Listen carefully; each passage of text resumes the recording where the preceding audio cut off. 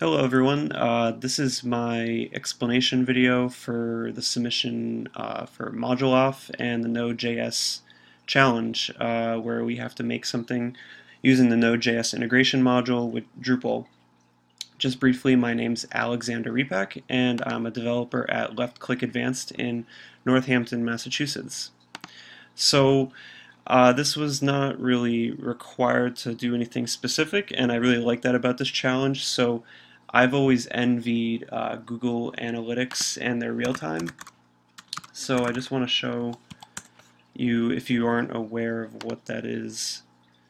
So like for my live site, my portfolio site, I can go to real time overview, and if people are visiting the site, it'll show it on here live, and it has like a little thing here. So let me just hit that URL.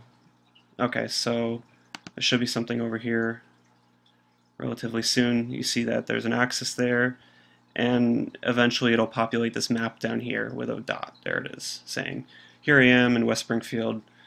This is the page I accessed, and there's a chart. So I really envy this, and I think it's great.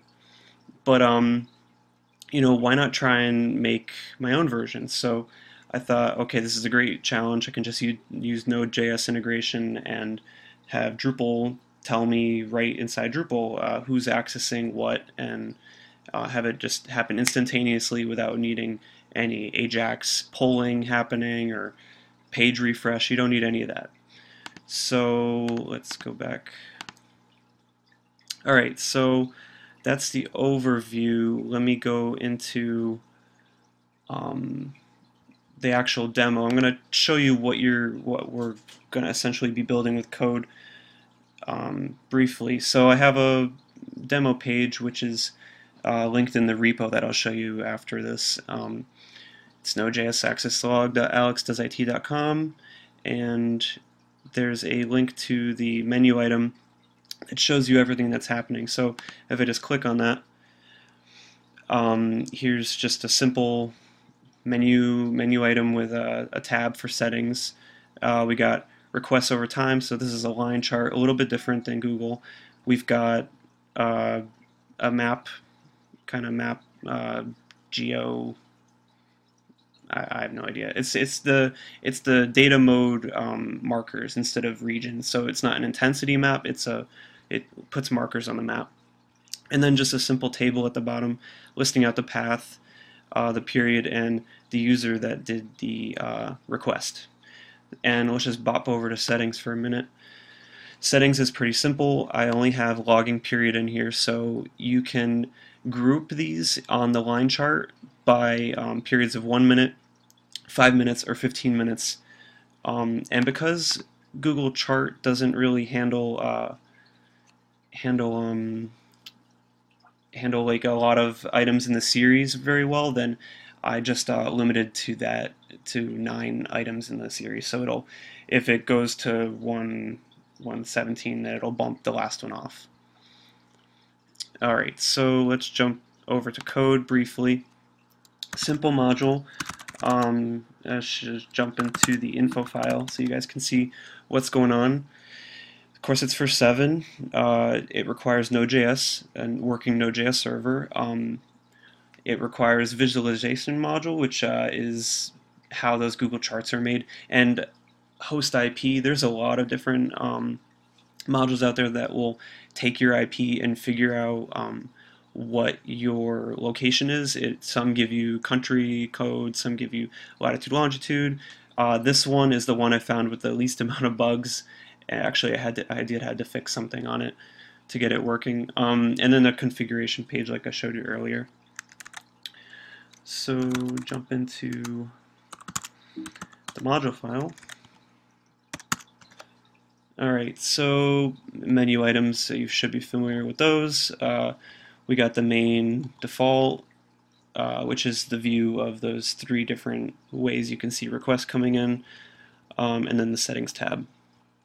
I have a permission here, and this permission is meant for people who are going to see those requests coming through, so really it should be like for an admin. And then just some convenience functions here. Don't need to worry about those. And then this is the page callback for admin reports access log, which is that main page that you saw. The visualization module is pretty nice. It provides themes, so we can just build these little render arrays, one for the line chart and one for the map. And we can make the table pretty easy. I made sure that the links were target blank because this page doesn't store data. So if you refresh, all of your previous accesses that you've logged are gone. And I think that's fine because I think Google does store for like 5 minutes, but I don't see the big benefit. You kind of just want to see what's happening. So say you like sent out a e-blast right now, and you wanted to see how hard your site was getting hit. This might be a good way to do that. And we just return them as a nice render array. And here's where the magic happens. Init function, I know this won't work all the time, especially if like caching is turned on. This is not the best way to do it, but it's a good example, and it shows you how it works pretty easily. So basically, we're only adding in the JavaScript that Node is gonna do with the callbacks for people who are gonna need the callbacks, and if it's on the right page. So ignore that for now. I'll show you the JavaScript in a moment. But the magic happens with broadcasting the message. So here I've got a channel specified, and you can pass in all kinds of arbitrary data. So here I have the link that it accessed, the period that it was in, the user that did it, and the country information. And then I have a callback specified. So note that I have a channel and a callback specified. And then just Node.js send message is pretty simple to do. And finally, the user channels hook is pretty important. It makes sure that there's people in the channel. And there's actually an issue if you look up here. This that needs to be solved. So apparently it's some issue with Socket.io version. I don't know what, but there's a function in the class Node.js that this integration module has, and it's to get the users of a channel. So basically, we should be checking if there are users in a channel before emitting this message, because if there aren't, then Node is going to get errors, and it does. But as long as someone is on that admin page, then you should be fine. Okay. I'm breezing through this pretty fast. But the last part is the JavaScript. It's pretty well commented, but I'm going to just go through it quickly anyways. Bad stuff going on here. I'm looping through all the charts on a page. I'm not using IDs, and there is a flash when you do access a URL. Okay, so the way Node works is it does callbacks. So if your Socket.io connection has a channel and it is a channel that you own, then it's going to go through all callbacks and it's going to pass in channels. So Node calls these callbacks when Socket.io gets a request sent to it and it comes back to the browser. So we need to make sure we target the channel, because some messages can be set to broadcast, which will go to all channels. So we need to check for that. And we did specify callback in the message, if you recall. So that way only this callback is being called, not all callbacks, and that this channel is being used, not all channels. So kind of like a dual specificity going on there. So yeah, we just looped through each chart. The visualization module didn't really provide a way to re-render charts after page load. That'd be cool if there was a behavior there, but there's not. So we kind of had to fudge our way through rebuilding them. And I just have some flags here. It's kind of hard to tell what kind of chart you're on with this Google visualization API, but it was pretty easy if you could like tell based on the first element in the data array if it had like, because the first element in the data array has the axis labels, so you could pretty much tell by that. And what's the other thing? Down here we've got, yeah, like I said, we limit how many elements are in the series on the line chart, because it gets a little funny if it exceeds that width of the page. So I just left it at that. It'll bump off the last one because it's old and we no longer need it. But the map and the table will continue to accrue those results anyways, so that's different. And if yeah, up here also, since we're grouping by periods, just do a simple check to see if a period exists. Add in, just increment the value, saying that okay, we've already seen this period. Just bump up the request because we've had 2 requests, say in minute 122. All right, and then down here, this is stolen from the visualization module. It basically will do the rows in such a way that when we hit this, it will make it pretty. And then the last bit is the table. There is an Ajax submodule for Node.js that probably would do this better, but it was a quick hack to add a row to the table.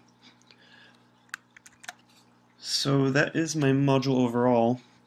And for a second, I'd just like to pop back over. So we see we only generated 1 request at minute, or at 1 a.m. and 14 minutes. So if I just open like structure in a new tab, you see now that we have a request at 1:23, and it found a different location, probably a rounding error. And you can see the table down here has these guys. And if I go crazy and open up a million tabs, you can see that gets a little hairy, but there they are. There's all the nodes. And you can see the requests have significantly increased. Our eBlast is doing very well. Okay, so that's pretty much it. I just want to thank Mike Caden for having this this great competition. I think it's really good, and I would like to encourage people to catch on because it's a good way to learn things. And I mean, even though I had prior experience to Node.js integration, not in the field but just on my own time, it was nice to stretch my skills again. I did want to note quickly that there was issues with host IP. There was a nasty print R stuck in here. So when basically what it does is when the user logs in, I forget where it was, but when the user logs in, they see this print R crap coming out on the screen. I should probably submit a patch for that. And in visualization, was it the admin? There was some form callback that was bad. It had like reference, there was a bad reference somewhere. Anyways, so you might run into problems if you install this module and you notice something's not working quite right. It's probably either host IP or visualization module. They're both the most recent releases as of February 27. Alright, well that's all I have, and I've gone over 4 minutes. Thank you everyone, and hopefully I get it. Bye.